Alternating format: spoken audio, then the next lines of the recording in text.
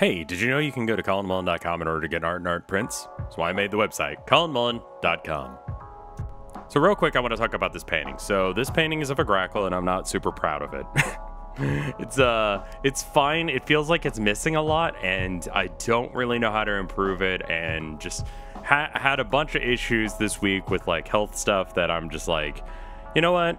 I got some painting done, and sometimes that's good enough. So I improved my skill a little bit because I actually got paint on canvas. I actually did some work this week. Is this going to sell? Is this going to be the best painting I've ever done? No, but I got some work done, and that pushes me towards my goal of being a better artist because I did some work. So for this, good enough. Remember to be kind to yourselves, y'all. Anyway, let's talk about this week's subject matter. There's been several climate activists that have made the news recently, and I was going to cover the cake thing with the Mona Lisa a little while back, but then like other stuff happened. I don't even remember. Probably NFTs or AI art or something, and I'm tired of talking about that, so we're talking about something else. But more recently, a group by the name of, was it Just Stop Oil? Just great name, by the way. Very straight to the point on what they're trying to achieve in the UK. Threw some soup on a famous Van Gogh painting, and it got the internet in a huge hubbub. A billion different posts that I saw on various websites say, oh, they're idiots. You know, don't they realize that, you know, oil in oil paints is not the...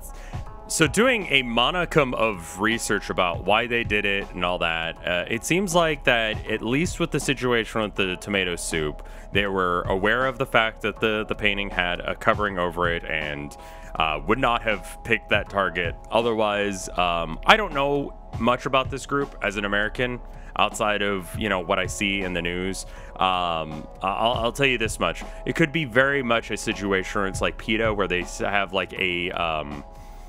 express goal that I can very much agree with, where it's like stop animal abuse, and I'm like, yeah, I like that, but then you like look into it more, and then it turns out they're actually garbage. Very easily could be the case with this Just Stop Oil group. I could not find anything egregious aside from the fact that they tend to do very over-the-top, attention-getting sort of protests in order to actually get in the news and get the conversation back to, hey, there's some stuff going on with climate change, and specifically about the amount of money that's being funneled towards oil in order to try and, help the environment. Their entire group is just called Just Stop Oil. So hopefully they don't have like a secret cabal of like puppy killing or something like PETA does. But I want to tell you a story about when I was doing protests. I was doing a few marches in order to, help out stuff going on with homelessness in Austin, the town I live in. And we marched with people that didn't have homes, homeless people. And I remember a story of someone coming up to us and apparently telling a friend of mine, like, hey, look, you got to get these homeless people in suits. Like, they just look real grimy, and it just looks bad when you have them walking around in like whatever clothes. Like, they should dress more professionally if they're going to do this thing. The reason I'm telling that story is because inevitably when you do any sort of protest stuff, there are going to be people who critique the method rather than the action.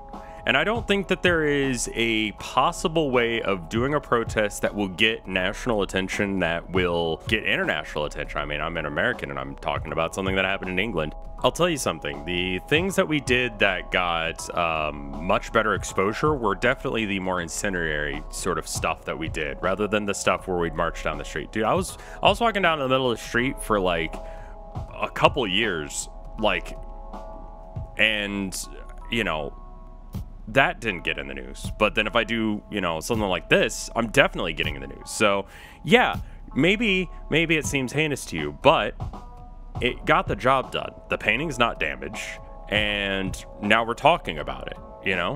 I think that there's something to be said about that. And one of the things that they were saying, the reason that they specifically did this now is that London specifically has a thing where they said, hey, we're not going to give out any more licenses to oil or gas projects because of our, claim to want to have a net zero carbon emissions, and they're about to release 100 more licenses.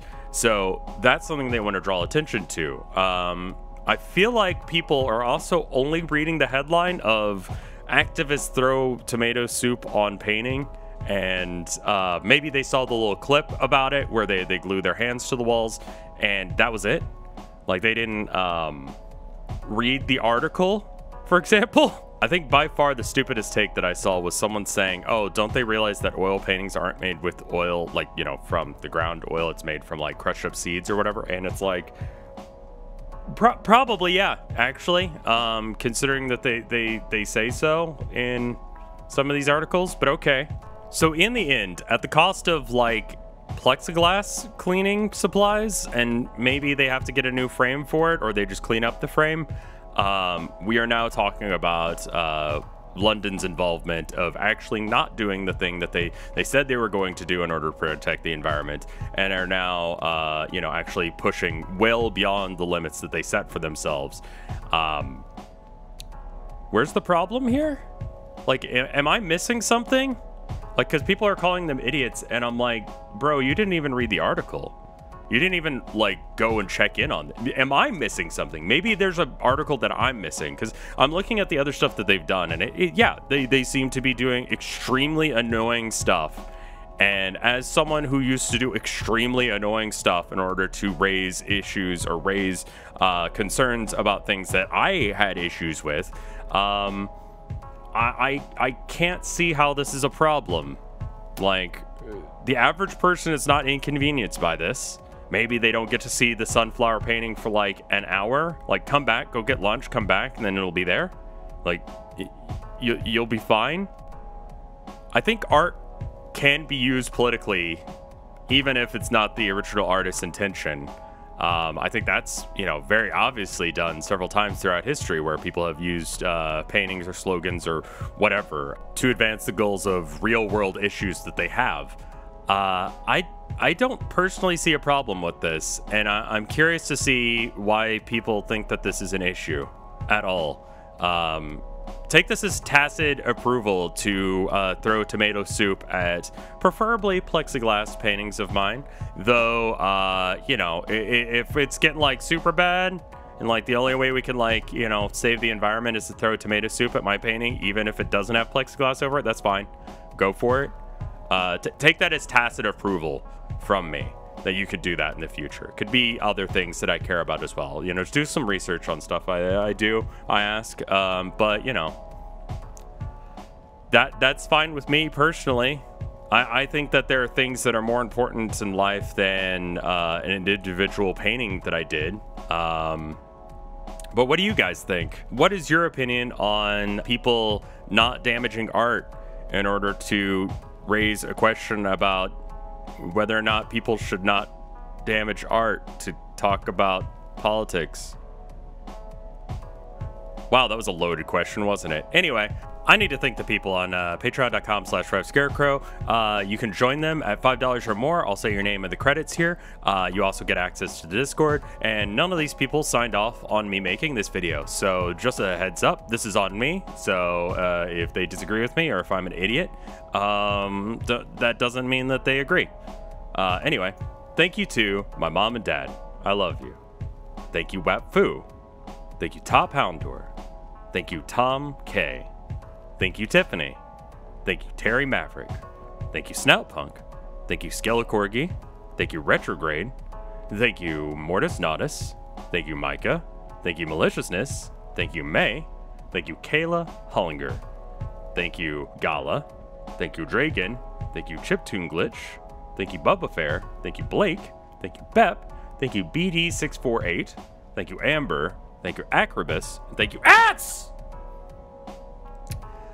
I hope that this was helpful. I think often when it comes to activism and people doing stuff, it's often about the method over the message that people get hung up on, despite the fact that the method is only ever effective to get the message out if it is actually eye-catching enough that people care. And it definitely will almost always cause controversy if that's the case. So anyway, thank you guys for watching. I'll see you in the next one. Bye.